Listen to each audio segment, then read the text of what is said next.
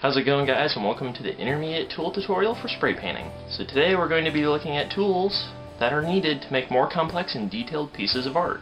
Along with that, we're going to talk about tools that aren't necessary but are very useful to have. So the things you'll need are palette knives, foam brushes, straight edges, a sock, and gloves. First we have palette knives. You've probably seen me use these a lot because they're great for adding detail to your paintings. You can use these to create trees, highlights, rocks, twigs, and all different kinds of things in your paintings. Foam brushes are a great thing to have too. They don't really have a whole lot of uses, but they're great for when they're needed.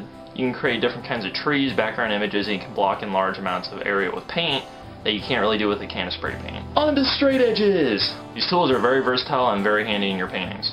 Use these to protect areas from overspray and create fine lines in your paintings. With these you can create bodies of water, shading, and bright stars. Just like circular lids, you get a variety of sizes. And this whole time you've probably been asking, what the fruitcake, Seth? A sock? Yes, a sock. Turn an old sock inside out, and you get this bumpy texture. This is great for creating leaves and foliage in your paintings. You can use sponges, but they seem to cost a little bit more, and they don't really actually seem to work that well. And lastly, there's gloves. These aren't necessary, but they're extremely convenient.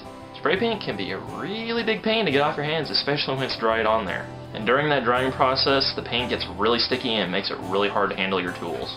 Just in general, gloves make painting a lot easier and a lot cleaner to do. And really, that's about it for tools. I've told you all the items you need to go out and start painting. If you're just starting out though, stick with the basic tools. Tutorials from now on are going to actually be painting videos so you can follow along and learn how to actually paint. So next week, we're going to start painting. Until then, keep practicing and I'll see you guys later.